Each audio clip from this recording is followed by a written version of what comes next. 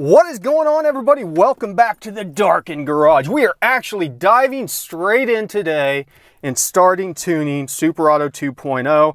I'm connecting up right now. Hopefully we got enough battery life on everything to last for a while. What you're going to see is me right here in the main camera. I'm going to record the screen also, and then on top of it, I'm going to record the tablet for the micro squirt so we can kind of keep an eye on everything as we go through this process. Stick around.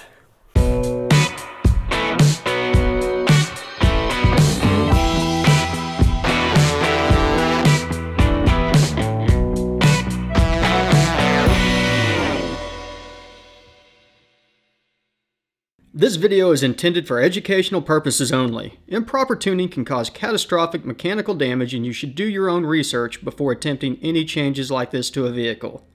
Attempt custom tuning at your own risk. Hey everybody, welcome back to the garage, and as I said, today is the first video where we dive into tuning Super Auto 2.0. I gotta sneeze, so hold on. I'm back. So I am going ahead, I'm opening up everything right now, kind of getting everything loaded up. We're going to go through setting up our tune, and I need to load a couple things into different spots here.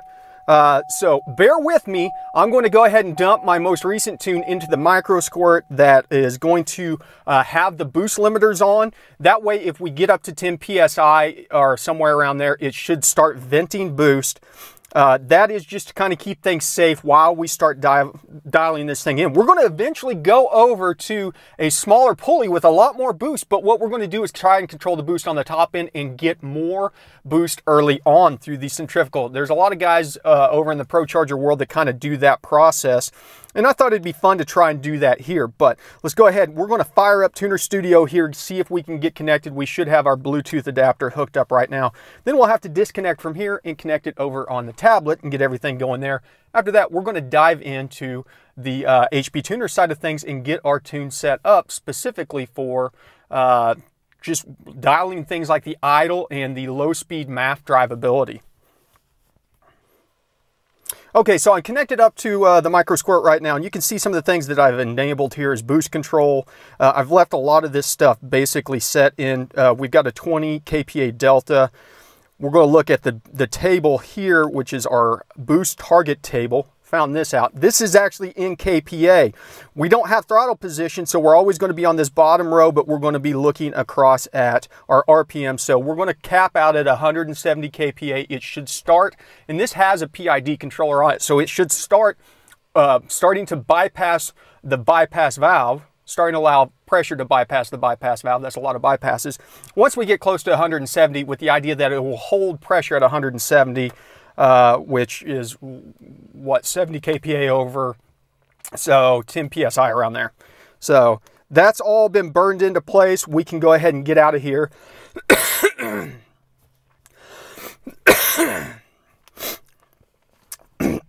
Now I have our as found. Technically it's not our as found, it's the one that we went through and set everything back to stock. There is one thing that I do need to change on here real quick to a stock value, and that is underneath our IAT sensor cal, because this was for the IAT breakout. We're no longer running that. We're running the MAF IAT, so we want to set that back to stock. We'll go ahead and do that now. Now we're just going to walk through and do the MAF tune setup, and the big thing that we want to do on that is go ahead and set our RPM disabled low. So we'll set it down to 9 and our 10 and 9, so that means that we're going to be in MAF only all the time. We'll go up underneath our fuel, double check our stoic. I wanted a 14.7 stoic across, so I'm going to adjust this out a little bit, 14.7 this one out, and then I'm going to linearize it across the scale there, so we're targeting 14.7. We're going to go ahead and disable our O2 readiness, and we'll max out our ECT enable. So below this engine temp, we'll go 400, and then it says above this engine temp, we'll take this down to 0. That way we know that everything is turned off as far as our O2s go. Now, we might run into an issue. Our O2s were fighting to keep this thing running whenever we first started it, but we'll go into that and we'll talk about that. PE is very rich right now. We're going to leave that as is. We will come back and dial PE later, dial it in later on. Temperature control will turn off COT. cutoff, we're going to disable that. And so above this, DFCO will be enabled. We'll bump this up to 8,000. Below this, it will be disabled. So we'll make this 79.99. Lean fuel savings disabled, flex fuel is disabled. All that stuff I've already disabled from the previous tune. We should be good to go there. Okay, all the changes that we've done here should force us over into MAF only open loop, which is what we use to tune. We're going to go ahead and we're going to just do config only for the ECM. In fact, we do not even have the TCM as a part of this save file. Actually, let's save this first. File, save as, and we'll just call it old MAF step 1. MAF step 1. Now we're going to write the ECM. As I said, we're not dealing with the TCM right now. We're just going to get the engine running with all this stuff.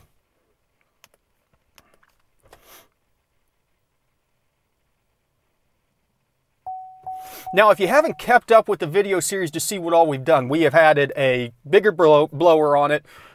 We have gone direct port meth injection through a Holley high ram, which we've also added. And now we have auxiliary fuel injection through the microsquirt. We have done a lot of modifications on this.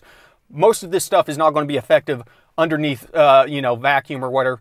Whenever we get into boost, that's when all the additional systems are going to be firing up. But we've also added some cool things like EGTs through the microsquirt so we can watch our exhaust gas temperatures. So go over to Tuning 101 and check out the Super Auto playlists. If you want to get caught up with seeing me install some of these modifications, set everything up on that side. But we are good to go. We are connected up here. I'm going to go ahead and power cycle the vehicle. Fire the old tablet up here and see if we can't get our microsquirt to start. And it's complaining because the battery's about dead. I had a sneaking suspicion that would happen. Okay, we're connected up through our dash. We're connected up through our laptop here now. What we're going to do is we want to make sure that our wideband is warmed up before we try this start, because the thing's probably not going to run. So we'll connect up, we'll start recording, making sure that we're going to get good data, because we're going to try and take a look at what kind of fueling that we get, because we're going to have to go right in off the bat and probably make some adjustments to the MAF curve before we can even get this thing to start. Looks like it was running a little bit rich from the get-go, so we're probably going to have to take some fuel out. But you'll see what I'm talking about whenever we get this started up here.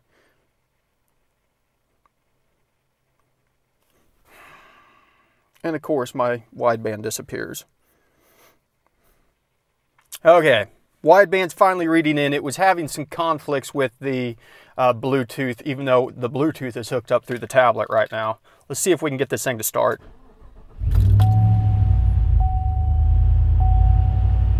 Really rich, really rich.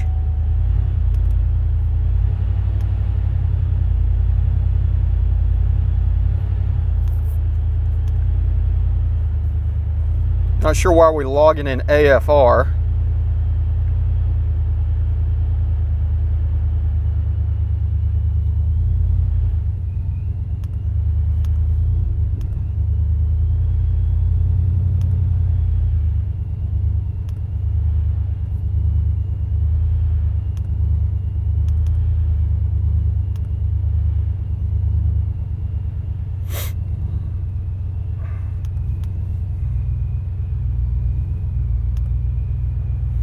Yeah, it looks to be because our transform's not set up right, so.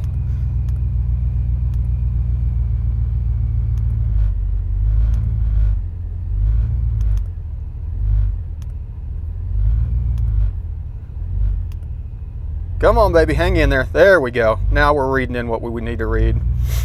So we're going to let it kind of do its thing here for a second, get some data in. Okay, that's probably enough. Let's go ahead and shut her down. I should have stopped scanning. Remember, whenever you're doing this process, start and stop scanning before, only whenever the vehicle's running, unless you're doing startup stuff. So let's go back in. We're going to start recording. You get a bunch of junk data in there if you turn the vehicle off while you're scanning. So make sure in situations like this that you stop beforehand, then turn it off. We'll go ahead and disconnect. We're going to copy in our EQ error for a mass airflow sensor, and let's bring up our airflow table. We're going to have a pretty big change, but I'll show you what we'll do about that. We're going to go ahead, we're going to multiply by percentage instead of half, because this is we're just looking to get our idle dialed in. There you can see the shift right there. Boom, right there is where it ends. See the difference between 197 and 237? So what I'm going to do is come in here, shift everything back down. So I'll come in and do 0.99 or so. Look at my numbers, and I'm just going to multiply these down till they kind of fall in line. You'll see them fall in line down on the graph also. That looks pretty smooth. We'll do the same thing on the other end if need be. See, we're still pretty rich down here, so we'll smooth, or we'll interpolate that, and we'll go below there.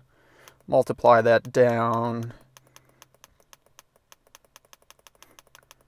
And we'll do it about right there. So our step one, that's it. We've got our step one in. We're going to save this. Step two, and load it up.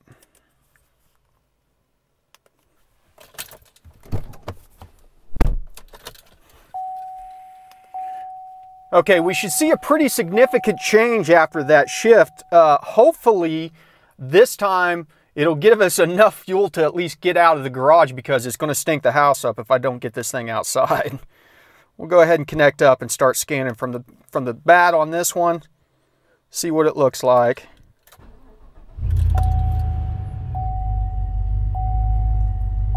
And we're still a little bit rich, but way better. As you can see now, we're hitting just a couple percentage. Let's pull out. This is the first time the truck's been pulled out in probably a month.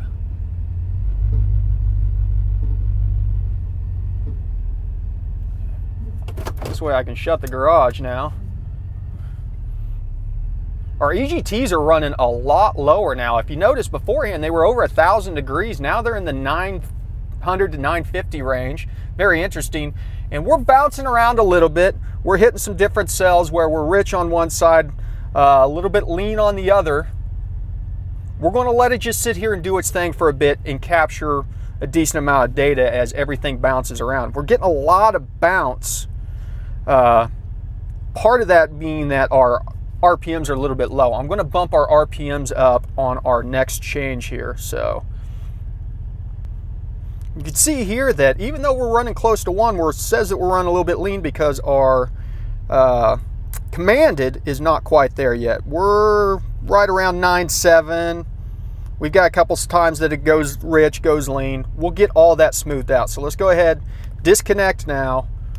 We're going to leave it running in the background now so we can kind of get things warmed up as we make our changes to our tune. So we'll go in underneath idle. I want to bump our idle up. I want to be running about 800 across the board on my truck. Seems to like it there, so we'll bump everything up in this table 800. Rolling moving idle, we'll do the same thing.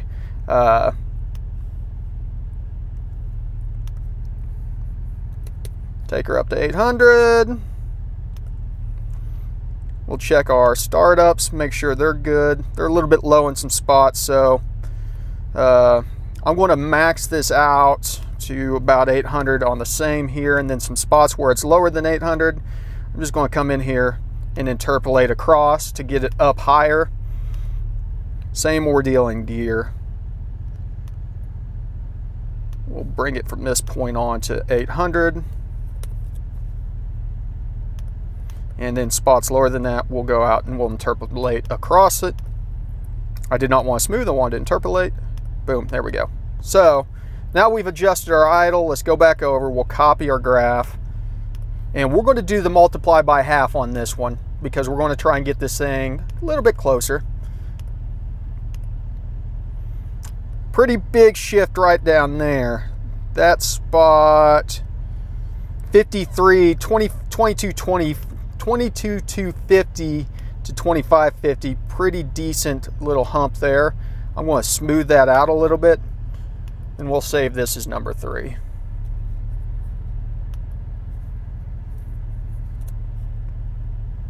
Okay, let's shut her down.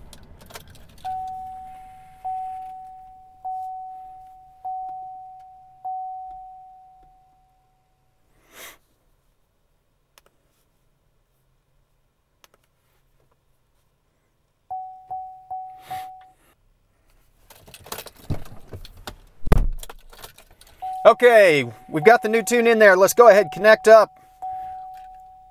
We're going to start it up before we start logging this time.